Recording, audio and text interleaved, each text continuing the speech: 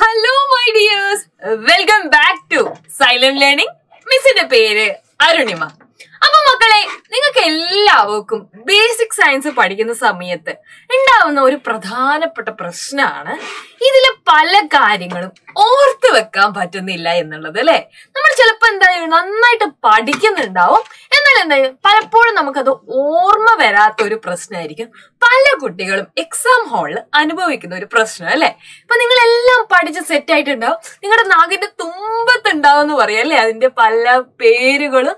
പക്ഷെ നമുക്ക് എന്ത് ചെയ്യാൻ വേണ്ടി പറ്റത്തില്ല, ഓർത്തെടുക്കാൻ വേണ്ടി പറ്റുന്നില്ല. അപ്പം ഈ മറവി വരുന്നത് നമ്മുടെ പ്രശ്നം കൊണ്ടാണോ, അല്ലെങ്കിൽ നമ്മൾ പഠിത്തത്തില് ശ്രദ്ധിക്കാത്തത് കൊണ്ടാണോ, എന്തുകൊണ്ടാ ഈ മറവി വരുന്നതെന്ന് നിങ്ങൾ ചിന്തിച്ചിട്ടുണ്ടോ? അപ്പൊ മറവി എന്ന് പറയുന്നത് ഒരു സ്വാഭാവികമായിട്ടുള്ള കാര്യം തന്നെയാണ്.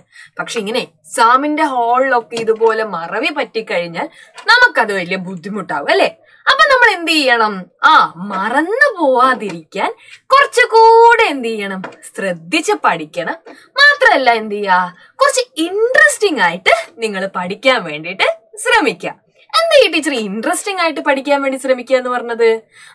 നമ്മളിപ്പോ ഒരു ഫിലിം കണ്ടു കഴിഞ്ഞു കഴിഞ്ഞാൽ അതിനിപ്പം ഇന്നല്ല, നാളെയല്ല, മറ്റന്നാളല്ല, ഇനി ഒരു വർഷം കഴിഞ്ഞിട്ട് ആ സിനിമയെ പറ്റി ചോദിച്ചു കഴിഞ്ഞാലും നിങ്ങൾ നല്ല അടിപൊളിയായിട്ട് മണി പോലെ ഉത്തരം തരും അല്ലെ. അപ്പൊ ഇതേപോലെ നിങ്ങൾക്ക് ഉത്തരം പറയാൻ വേണ്ടി പറ്റുന്നത് എന്തുകൊണ്ടാണ്? നിങ്ങൾ വളരെ ഇൻട്രസ്റ്റോടെ ആയിരിക്കും അല്ലെ ആ സിനിമ കണ്ടത്, അതുകൊണ്ടാണ് നിങ്ങൾക്ക് ഇത്രയും എളുപ്പത്തിൽ പറയാൻ വേണ്ടി പറ്റുന്നത്. അപ്പൊ അതുപോലെ പഠിക്കാനുള്ള കാര്യങ്ങൾ കുറച്ചും കൂടെ ഇൻട്രസ്റ്റിംഗ് ആയിട്ട് അല്ലെ, നിങ്ങളുടെ ഡേ ടു ഡേ ലൈഫിലുള്ള കുറച്ച് കാര്യങ്ങളൊക്കെ ആയിട്ട് കണക്ട് ചെയ്ത് പഠിച്ചു കഴിഞ്ഞാൽ വളരെ വേഗം അല്ലെ, വളരെ വേഗം നമുക്ക് എന്ത് ചെയ്യാൻ വേണ്ടി പറ്റും, എക്സാമിന് ഉത്തരം എഴുതാൻ വേണ്ടി പറ്റും. അപ്പൊ ബേസിക് സയൻസിന്റെ കാര്യത്തിൽ 1 മാർക്ക് ക്വസ്റ്റ്യൻസ് അല്ലെ എപ്പോഴും എക്സാമിന് ചോദിക്കാറുള്ളത് 2 ടൈപ്പായിട്ടായിരിക്കും ഇത് ഉണ്ടാവും അല്ലെ. ചിലപ്പോ എന്ത് ചെയ്യും, നമുക്ക് ഓപ്ഷൻ ഒക്കെ തന്നിട്ട് ഇതിലേതാണ് അല്ലെ, 4 ഓപ്ഷൻ തന്നിട്ട് അതിലേതാണെന്ന് ചോദിക്കാൻ വേണ്ടിയിട്ട് പറയും. ഇനി അതല്ലെങ്കിൽ അല്ലെ നമ്മൾ കറക്റ്റ് ഡയറക്റ്റ് ആയിട്ട് ഉത്തരം എഴുതാൻ വേണ്ടിയിട്ട് ചോദിക്കും അല്ലെ. അങ്ങനെ ഉത്തരം ഡയറക്റ്റ് ആയിട്ട് ചോദിക്കുമ്പോഴാണ്, അതായത് ഓപ്ഷൻസിന്റെ സഹായമൊന്നും ഇല്ലാതെ ചോദിക്കുമ്പോഴാണ് മിക്കവാറും ഈ ഓർമ്മയില്ലാത്ത പ്രശ്നം നമുക്ക് ഉണ്ടാവുന്നത് അല്ലെ. അപ്പൊ ഈ പ്രശ്നങ്ങളൊക്കെ നമുക്ക് ശരിയാക്കണ്ടേ? അപ്പൊ നമുക്ക് എന്ത് ചെയ്യാം അല്ലെ, എല്ലാം എന്താ ഇപ്പൊ ശരിയാക്കാം അല്ലെ, ഇപ്പൊ ശരിയാക്കി തരാം അല്ലെ. അപ്പൊ നമുക്ക് എന്ത് ചെയ്യാം, 1 മാർക്കിന്റെ കുറച്ച് ഇമ്പോർട്ടന്റ് ആയിട്ടുള്ള അല്ലെ, ബേസിക് സയൻസിലെ ഇമ്പോർട്ടന്റ് ആയിട്ടുള്ള കുറച്ച് ചോദ്യങ്ങൾ നമുക്ക് എന്ത് ചെയ്യാം, ഇപ്പൊ കുറച്ച് കോഡൊക്കെ വെച്ച് ഇൻട്രസ്റ്റിംഗ് ആയിട്ട് നമുക്ക് എന്ത് ചെയ്യാം, പഠിക്കാൻ. റെഡിയാണോ നിങ്ങൾ എല്ലാവരും? അപ്പൊ ആദ്യത്തെ ചോദ്യം നമ്മുടെ ആദ്യത്തെ പാഠഭാഗവുമായിട്ട് ബന്ധപ്പെട്ടത് തന്നെയാണ്. നമ്മുടെ മണ്ണിൽ നിന്ന് പൊന്നു വിളയിക്കാം എന്നുള്ളൊരു ചാപ്റ്ററിലെ അതിലുള്ള ഒരു അടിപൊളി ചോദ്യമായിട്ടാണ് മിസ് വന്നിരിക്കുന്നത്. അപ്പൊ അനുഗ്രഹ is the hybrid seed of which crop? ഏത് വിളയുടെ സങ്കരയിനം വിത്താണ് അനുഗ്രഹ എന്നാണ് ചോദിച്ചിരിക്കുന്നത് അല്ലെ. അപ്പൊ ഈ ക്വസ്റ്റ്യൻ ഇടുന്ന ആളുകൾക്കൊക്കെ വളരെ ഇഷ്ടമുള്ള ഒരു കാര്യമാണ് ഈ സങ്കര ഇനം വിത്തുകളെ കുറിച്ച് ചോദിക്കുക എന്ന് പറയുന്നത് അല്ലെ.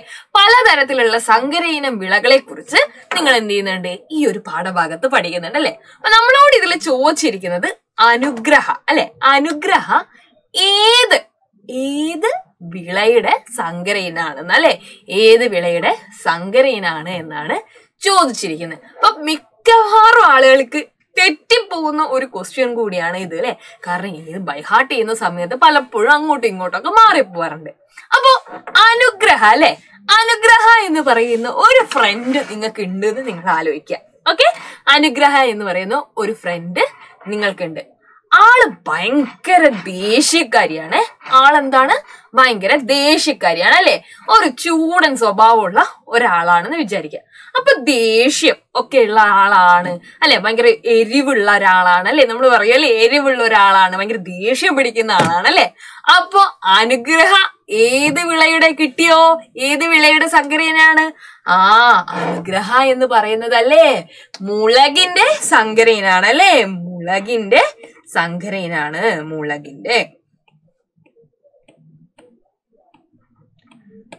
മുളക് അല്ലെ, ചില്ലിയുടെ സങ്കര ഇനമാണ് നമ്മുടെ അനുഗ്രഹ എന്ന് പറയുന്നത് അല്ലെ, അനുഗ്രഹ എന്ന് പറയുന്നേ. അപ്പൊ ഇതുപോലെ നിങ്ങൾക്ക് കുറെ കോഡ്സ് ഒക്കെ വെച്ചിട്ട് പഠിച്ചൂടെ? ഇനി അനുഗ്രഹനെ കാണുമ്പോ ആലോചിച്ചു, ആള് ഭയങ്കര ദേഷ്യക്കാരിയാണ്, ഭയങ്കര എരിവുള്ള ആളാണല്ലേ, ദേഷ്യം എരിവ് എന്നൊക്കെ പറയുമ്പോ നമുക്ക് അങ്ങനെ കണക്ട് ചെയ്യാം അല്ലെ, എരിയുന്ന ആളാണല്ലേ, ആള് ഭയങ്കര ദേഷ്യക്കാരിയാണ് എന്നൊക്കെ ആലോചിച്ചാൽ മതി. ചിലപ്പോ നിങ്ങളെ ക്ലാസ്സിൽ അനുഗ്രഹ പാവമായിരിക്കും കേട്ടോ, പക്ഷെ എന്നാലും അല്ലെ ഓർത്ത് വെക്കാൻ വേണ്ടിയിട്ട് നമ്മൾ പറയുന്ന ഒരു ഐഡിയ ആണ് അല്ലെ ഇത്. മനസ്സിലായോ?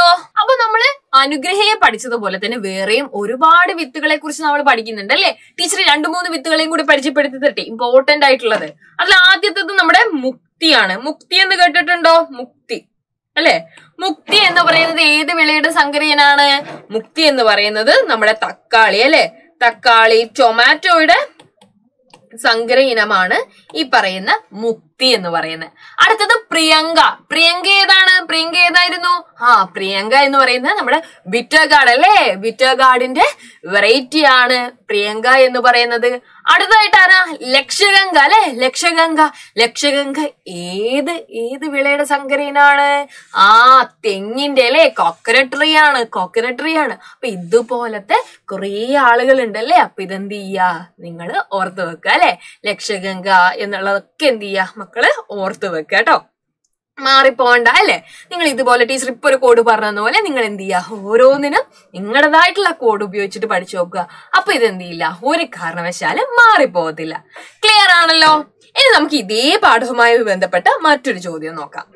Which of the following plant can be propagated through both sexual reproduction and vegetative propagation? എന്താ ചോദ്യം വന്നിരിക്കുന്നത്? ഒരേ സമയം ലൈംഗിക പ്രത്യുൽപാദനവും കായിക പ്രജനനവും നടത്തുന്ന സസ്യം അല്ലെ. നമ്മൾ പഠിച്ചിട്ടുണ്ട് അല്ലെ, ചില സസ്യങ്ങൾ എന്താണ് കായിക പ്രജനനം വഴിയായിരിക്കും നടത്തുന്നുണ്ടാവുക, അതായത് വെജിറ്റേറ്റീവ് പ്രൊപ്പഗേഷൻ വഴിയായിരിക്കും അല്ലെ. എന്തായിരുന്നു വെജിറ്റേറ്റീവ് പ്രൊപ്പഗേഷൻ എന്ന് പറഞ്ഞു കഴിഞ്ഞാല്? നമ്മൾ ഈ പറയുന്ന എന്താ പറയാ, തണ്ട്, ഇല, വേര്, ഇതിൽ നിന്നൊക്കെ പുതിയ സസ്യം ഉണ്ടാവും അല്ലെ. ഇതിനെയാണ് നമ്മൾ വെജിറ്റേറ്റീവ് പ്രൊപ്പഗേഷൻ എന്ന് വിളിച്ചത്. അപ്പൊ ചില ആളുകൾ എന്താണ് സെക്ഷൽ റീപ്രൊഡക്ഷൻ ആണല്ലേ നടത്താറ്, അതായത് വിത്ത് വഴിയാണ് പുതിയ സസ്യങ്ങൾ ഉണ്ടാവുക. പക്ഷെ ഇതിലുള്ള ഈ കൂട്ടത്തിലുള്ള ഒരാളില് വെജിറ്റേറ്റീവ് റീപ്രൊഡക്ഷൻ, അതായത് വിത്ത് കുഴിച്ചിട്ടിട്ട് നമുക്ക് പുതിയൊരു ചെടി ഉണ്ടാക്കാം. ഇനി അല്ല ഇതേപോലെ തന്നെ ഏതെങ്കിലും കൊമ്പോ ഇതൊക്കെ ഇലയോ ഒക്കെ ഉപയോഗിച്ചിട്ട് അല്ലെ, ഇത് പറഞ്ഞ വെജിറ്റേറ്റീവ് പാർട്ട് കുഴിച്ചിട്ടാൽ തന്നെ പുതിയൊരു സസ്യം ഉണ്ടാവും. അങ്ങനെ ഇത് രണ്ടും കാണിക്കുന്ന ഈ കൂട്ടത്തിലുള്ളത് ആരാണ് അല്ലെ? Both vegetative propagation and sexual reproduction ഇത് കാണിക്കുന്ന സസ്യം ഏതാണെന്നാണ് ചോദിച്ചിരിക്കുന്നത്. എ കുക്കുംബർ അല്ലെ, നിങ്ങൾക്കറിയാം കുക്കുംബർ. രണ്ടാമത്തത് ബി കോക്കനട്ട് ട്രീ അല്ലെ, തെങ്ങാണോ? സി മുരിങ്ങ അല്ലെ, നമ്മുടെ മുരിങ്ങയാണ് ഉദ്ദേശിക്കുന്നത്. ഡി യാം അല്ലെ, യാം എന്ന് ഉദ്ദേശിക്കുന്നത് ചേനയാട്ടോ, ചേനയാണ്. അപ്പൊ ഇതിൽ ഏതാണ് എന്നുള്ളതാണ് ചോദിച്ചിരിക്കുന്നത്. മക്കൾക്ക് ആൻസർ അറിയാവോ? ഏതാണ്? ആൻസർ എന്ന് പറയുന്നത് ഓപ്ഷൻ സി മുരിങ്ങയാണ് കേട്ടോ. ആൻസർ ഏതാണ്? നമ്മുടെ മുരിങ്ങ അല്ലെ, മുരിങ്ങ. നമ്മൾ മുരിങ്ങ എന്ന് പറയുന്നില്ലേ, ഇതാണ് സെക്ഷൽ റീപ്രൊഡക്ഷനും അസെക്ഷൽ റീപ്രൊഡക്ഷനും അല്ലെ, അതായത് വെജിറ്റേറ്റീവ് റീപ്രൊഡക്ഷൻ അല്ലെ. വെജിറ്റേറ്റീവ് പ്രൊപ്പഗേഷൻ കാണിക്കുന്നത് ആരാണ്?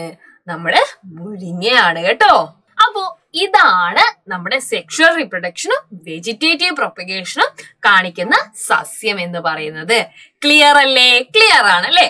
ഇനി നമുക്ക് നമ്മുടെ അടുത്ത ചാപ്റ്ററിലേക്ക് ഒന്ന് പോയി നോക്കാം അല്ലെ. അടുത്ത ചാപ്റ്റർ എന്ന് പറയുന്നത് ഏതാണ്? പ്രകാശ വിസ്മയങ്ങൾ അല്ലെ. പ്രകാശത്തെ കുറിച്ചും നമ്മൾ എന്താ പറയാ ലെൻസുകളെ കുറിച്ചും ഒക്കെ പഠിക്കുന്ന ചാപ്റ്റർ ആണ് അല്ലെ. അപ്പൊ അതുമായിട്ട് ബന്ധപ്പെട്ട ഒരു ചോദ്യമായിട്ടാണ് മിസ് വന്നിരിക്കുന്നത്, ഒരു 1 മാർക്ക് ക്വസ്റ്റ്യൻ അല്ലെ. ക്വസ്റ്റ്യൻ ഇതാണ്: the phenomenon of splitting up of the white light in to its component colour is called.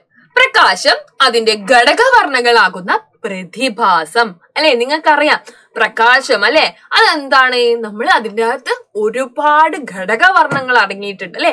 White ലൈറ്റിനെ നമുക്ക് എന്ത് ചെയ്യാൻ വേണ്ടി പറ്റും? അതിനെ വിവിധ ഘടകവർണ്ണങ്ങളാക്കി മാറ്റാൻ വേണ്ടി പറ്റും അല്ലെ. നമ്മൾ പ്രിസത്തിന്റെ എക്സ്പെരിമെന്റ് ഒക്കെ ചെയ്തത് നിങ്ങൾ ഓർക്കുന്നില്ലേ? നമ്മൾ പ്രിസം വെച്ചിട്ടല്ലേ നമ്മൾ ഘടകവർണ്ണങ്ങളാക്കിയതൊക്കെ നിങ്ങൾ ഓർക്കുന്നില്ലേ? അപ്പൊ ഏതാണ് ആ പ്രതിഭാസം അറിയപ്പെടുന്ന പേരാണ്? ആ ഫിനോമിന ഏത് പേരിലാണ് അറിയപ്പെടുന്നത്? യെസ്, കറക്റ്റ് ആൻസർ ഏതാണ്?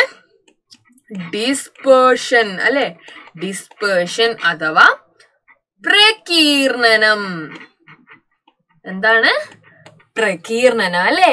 പ്രകീർണനം അഥവാ ഡിസ്പേർഷൻ ആണ് റൈറ്റ് ആയിട്ടുള്ള ആൻസർ എന്ന് പറയുന്നത് അല്ലെ. പ്രകാശം എന്ത് ചെയ്യാണ്? നമ്മുടെ ലൈറ്റ് അല്ലെ, വൈറ്റ് ലൈറ്റ് ഘടകവർണ്ണങ്ങളായിട്ട് മാറുകയാണ് അല്ലെ. അപ്പൊ എത്ര ഘടകവർണ്ണങ്ങളുണ്ട് പ്രകാശത്തിന്? 7 ഘടകവർണ്ണങ്ങളാണല്ലേ ഉള്ളത്. 7 ഘടകവർണ്ണങ്ങൾ. അപ്പൊ നമ്മൾ അതിനൊരു കോഡ് പഠിച്ചിട്ടുണ്ടായിരുന്നല്ലോ, വിബ്ജിയോർ. എന്താ നമ്മൾ പഠിച്ചിരിക്കുന്നത്? Code VIBGYOR. എന്താണ് പഠിച്ചേ? വിബ്ജിയോർ. അതായത് പ്രകാശത്തിലെ ആ 7 നിറങ്ങൾ ഏതൊക്കെയാണെന്നുള്ളതിന്റെ കോഡാണ് VIBGYOR. Violet, IndiGo, blue, green, yellow, orange, red. മനസ്സിലായോ? ആ 7 നിറങ്ങളെയും നമ്മൾ മനസ്സിലാക്കുന്ന കോഡാണ് വിബ്ജിയോർ എന്ന് പറയുന്നത് അല്ലെ. Violet, IndiGo, blue, green, yellow, orange, red അല്ലെ. അപ്പൊ ആ 7 നിറങ്ങളാകുന്ന നമ്മുടെ പ്രകാശം അല്ലെ, നമ്മുടെ ധവളപ്രകാശത്തില് നമ്മൾ എന്ത് ചെയ്തു? പ്രിസമൊക്കെ ഉപയോഗിച്ച് 7 നിറങ്ങളാക്കി മാറ്റിയിട്ടുണ്ട് അല്ലെ. ആ ഒരു പ്രതിഭാസം അറിയപ്പെടുന്ന പേരാണ് പ്രകീർണനം അഥവാ ഡിസ്പേർഷൻ. ക്ലിയർ അല്ലേ? അടുത്തതായിട്ട് നമുക്ക് അടുത്ത ചോദ്യം നോക്കാം അല്ലെ. Which gas is formed when acids react with carbonates? ആസിഡുകൾ കാർബണേറ്റുകളുമായി പ്രവർത്തിക്കുമ്പോൾ ഉണ്ടാകുന്ന വാതകം ഏതാണ് അല്ലെ. അപ്പൊ എപ്പോഴും നമ്മുടെ ഈ ഒരു എക്സാമിന് നമുക്ക് ഏറ്റവും കൂടുതൽ വെയിറ്റേജുകളുള്ള ചാപ്റ്ററിൽ ഒന്നാണ് ആസിഡുകളും ആൽക്കലികളും. അപ്പൊ ഇതിലുള്ള ഒരു ചോദ്യമാണ് നമ്മളിപ്പോ കണ്ടത്. അപ്പൊ ആസിഡ് കാർബണേറ്റുകളുമായിട്ട് റിയാക്ട് ചെയ്ത് കഴിഞ്ഞാൽ ഏത് ഗ്യാസ് ആണ് ഉണ്ടാകുന്നതെന്നാ ചോദിച്ചത്. അതായത് ആസിഡ് ഉണ്ട്, അത് ആരുമായിട്ട് റിയാക്ട് ചെയ്യണം? Acid react with carbonates. അപ്പൊ നിങ്ങളൊന്ന് ആലോചിച്ചേ, കാർബണേറ്റ് ആണ് ഉള്ളത്, കൂടെ ആരുമുണ്ട്? ആസിഡും ഉണ്ട്. അപ്പൊ ഇവര് രണ്ടുപേരും റിയാക്ട് ചെയ്ത് കഴിഞ്ഞാൽ ഏത് വാതകമായിരിക്കും ഉണ്ടാവാൻ സാധ്യത? അപ്പൊ കാർബണേറ്റ് ആണ്. ഉറപ്പായിട്ടും കാർബൺ ഉള്ള ഏതോ ഒരു വാതകമായിരിക്കൂലേ ഉണ്ടാവേണ്ടത് അല്ലേ. അപ്പൊ ഏതാണ് ആ വാതകം? കാർബൺ ഡൈ ഓക്സൈഡ് അല്ലേ. കാർബൺ ഡൈ ഓക്സൈഡ് ആണ് ഉണ്ടാവുന്നത്. CO2 എന്ന് പറയൂലേ, കാർബൺ ഡൈ ഓക്സൈഡ് ആണ് ഇവിടെ ഉണ്ടാവുന്നത് അല്ലെ. അപ്പൊ മറന്നു പോവാണ്ട് പഠിച്ചോ. ഈ പറയുന്ന ആസിഡ് നമ്മുടെ കാർബണേറ്റുകളുമായിട്ട് റിയാക്ട് ചെയ്യുന്ന സമയത്ത് ഉണ്ടാകുന്ന അല്ലെ. കാർബണേറ്റ് എന്ന് പറയുമ്പോൾ കാർബൺ അടങ്ങിയ എന്തോ ഒരു ഗ്യാസേ ഉണ്ടാവത്തുള്ളൂ അല്ലെ. അപ്പൊ ഏത് ഗ്യാസ് ആണ് ഉണ്ടാവുന്നത്? അത് നമ്മുടെ കാർബൺ ഡൈ ഓക്സൈഡ് ആണ് അല്ലെ. കാർബൺ ഡൈ ഓക്സൈഡ് ആണ്. ക്ലിയർ അല്ലേ മക്കളെ? ക്ലിയർ അല്ലേ? ഇനി അടുത്ത ചോദ്യം നോക്കാം. The alkaline liquid found in human body. ഇതാ നമ്മുടെ മനുഷ്യ ശരീരവുമായിട്ട് ബന്ധപ്പെട്ട മറ്റൊരു ചോദ്യം അല്ലെ. മനുഷ്യ ശരീരത്തിൽ അടങ്ങിയിരിക്കുന്ന ആൽക്കലി സ്വഭാവമുള്ള ദ്രാവകം ഏതാണ്? അപ്പൊ ഒരുപാട് ദ്രാവകങ്ങൾ നമ്മുടെ ശരീരത്തിലുണ്ട് അല്ലെ. നിങ്ങൾക്ക് ഇതില് ആൽക്കലി സ്വഭാവമുള്ള ഒരു ദ്രാവകത്തിന്റെ പേര് എഴുതാനാണ് ചോദിച്ചിരിക്കുന്നത്. അപ്പൊ ആൽക്കലി എന്ന് പറഞ്ഞാൽ തന്നെ അതിന്റെ pH എത്രയ്ക്ക് മുകളിലായിരിക്കും? 7 and 7 എന്ന് പറഞ്ഞു കഴിഞ്ഞാൽ ന്യൂട്രൽ ആയിട്ടുള്ള ആൾക്കാരാണ് അല്ലെ. ന്യൂട്രൽ ആയിട്ടുള്ള ആളുകളാണ്. എന്നാൽ എബോവ് 7 അല്ലെ, എബോവ് 7 ആണ് pH എങ്കിൽ, എബോവ് 7 ആണെങ്കിൽ അതാണ് എന്ത്? ആൽക്കലി എന്ന് പറയുന്നത് അല്ലെ. ആൽക്കലി എന്ന് പറയുന്നത് ബിലോ 7 അല്ലെ, ബിലോ 7 ആയിട്ടുള്ള ആളുകളാണ് ആസിഡ് എന്ന് പറയുന്നത് അല്ലെ. ബിലോ 7 ആണ് ആസിഡ്, ബിലോ 7 ആണ് ആസിഡ് എന്ന് പറയുന്നത്. അപ്പൊ നമ്മളോട് ചോദിച്ചിരിക്കുന്നത് നമ്മുടെ ശരീരത്തിലുള്ള ഏതോ ഒരു ആൽക്കലി ഉണ്ട് അല്ലെ, ആൽക്കലി ആയിട്ടുള്ള ഒരു ദ്രാവകമുണ്ട്. ഏതാണെന്നാ ചോദിച്ചിരിക്കുന്നത്. ഏതാണ്? ഒന്ന് ഗസ് ചെയ്തേ, ഏതായിരിക്കും? യെസ്, ഏതാണ്? ബ്ലഡ് അല്ലേ, രക്തമാണ്. നമ്മുടെ രക്തമാണ് റൈറ്റ് ആയിട്ടുള്ള ആൻസർ അല്ലെ. ബ്ലഡ്. ബ്ലഡിന്റെ pH എത്രയാണ്? ബ്ലഡ് വരുന്നത് 7.3 ആണ് അല്ലെ. 7.3 ആണ് ഇതിന്റെ pH എന്ന് പറയുന്നത് അല്ലെ. pH എന്ന് പറയുന്നത് എത്രയാണ്? 7.3 ആണ്. അപ്പൊ 7ന്റെ മുകളിലാണ്. അതിനർത്ഥം അതെന്താണ്? ആൽക്കലി സ്വഭാവമുള്ള ആളല്ലേ, ബേസിക് സ്വഭാവമുള്ള ആളാണ് അല്ലെ. ബേസിക് സ്വഭാവമുള്ള ആളാണ്. അപ്പൊ രക്തത്തിന്റെ pH എത്രയാണ്? 7.3 ആണ്. മനസ്സിലായോ? ക്ലിയർ അല്ലേ? ക്ലിയർ ആണ്. അങ്ങനെയാണ് നമുക്ക് ഈ ഒരു ചാപ്റ്ററിൽ അവസാനത്തെ അല്ലെ, അവസാനത്തെ ഈ ഒരു കണ്ടന്റ് വീഡിയോയുടെ അവസാനത്തെ ചോദ്യത്തിലേക്ക് നോക്കാം. കറക്റ്റ് ആയിട്ട് നിങ്ങൾ ഉത്തരം പറയത്തില്ലേ? ഇതാണ് നമ്മുടെ ചോദ്യം. What is the hardest material in the human body? മനുഷ്യ ശരീരത്തിലെ ഏറ്റവും കട്ടിയുള്ള പദാർത്ഥം ഏതാണ്? അപ്പൊ ലോകത്തിലെ ഏറ്റവും കട്ടിയുള്ളത് ഏതാണെന്ന് അറിയാമോ? നമ്മുടെ ശരീരത്തിലെയാണ് ചോദ്യം, പക്ഷെ ലോകത്തിലെ തന്നെ ഏറ്റവും കട്ടിയുള്ള വസ്തു ഏതാണെന്ന് അറിയാവോ? ഏതാണ്? യെസ്, ദാറ്റ് ഈസ് ഡയമണ്ട് അല്ലെ. വജ്രാണ് ഏറ്റവും കാഠിന്യമുള്ള വസ്തു എന്ന് പറയുന്നത്. പക്ഷെ ഇവിടുത്തെ ചോദ്യം എന്ന് പറയുന്നത് മനുഷ്യ ശരീരത്തിലെ ഏറ്റവും കട്ടിയുള്ളത് പദാർത്ഥം ഏതാണെന്നാണ്. ഏതാണെന്ന് അറിയോ നിങ്ങൾക്ക്? യെസ്, മക്കൾക്ക് അറിയാം അല്ലേ? ഇനാമൽ അല്ലേ? നമ്മുടെ നമ്മുടെ ഈ ഒരു ചാപ്റ്ററിലല്ലേ നിങ്ങൾ പഠിച്ചുകൊണ്ടിരിക്കുന്ന കുറേ കാര്യങ്ങളുണ്ടല്ലേ? നമ്മൾ എങ്ങനെയാണ് അന്നപഥത്തിലൂടെ എന്നുള്ളൊരു ചാപ്റ്ററിലല്ലേ നമ്മൾ കുറേ കാര്യങ്ങൾ പഠിക്കുന്നുണ്ട്. അപ്പൊ അതുമായിട്ട് ബന്ധപ്പെട്ട ഒരു ചോദ്യമാണ് അല്ലെ. മനുഷ്യ ശരീരത്തിലെ ഏറ്റവും കട്ടിയുള്ള വസ്തു എന്ന് പറയുന്നത് എന്താണ്? ഇനാമലാണ് അല്ലെ. എവിടെയാ ഇനാമൽ ഉള്ളത്? പല്ലിലാണല്ലേ. പല്ലിലൊക്കെയാണ് ഇനാമൽ ഉള്ളത് അല്ലെ. അപ്പൊ നമ്മുടെ ഏറ്റവും കാഠിന്യമുള്ള മനുഷ്യ ശരീരത്തിലെ വസ്തു എന്ന് പറയുന്നത് ഈ ഇനാമലാണ് അല്ലെ. ഇനാമലാണ്.